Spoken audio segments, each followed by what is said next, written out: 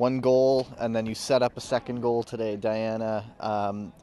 For your goal, it looked like you placed that one. Was there any method to that, or how did that one work out? Yeah, I had an excellent meeting with John Herdman, and he just basically told me to score goals like Iniesta. So I was just thinking, what would Iniesta do?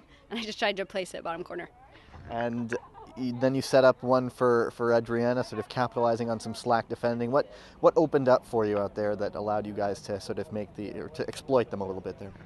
We made a tactical formation change, which came from the bench, which worked well, and then we were just able to press them more. And once we started pressing them, we were able to win the ball higher up the field. And once you were up 3-0, you gave up the one right back, and then it sort of turned physical. You drew a foul there that got one player with a yellow card, one player with a second yellow card. I don't think I've ever seen two people pick up a yellow on sort of essentially one foul. Did you expect that coming in, how, I don't want to say nasty, but physical this would be?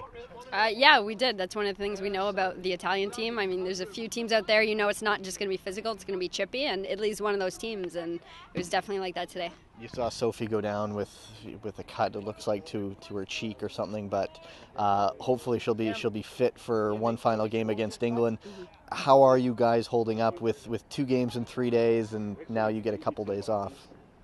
Yeah, I think we're holding up well. We've got the best sports science guy out there, so our recovery is on point, and we're heading in now to start the recovery process. Thanks, Dana. Thanks.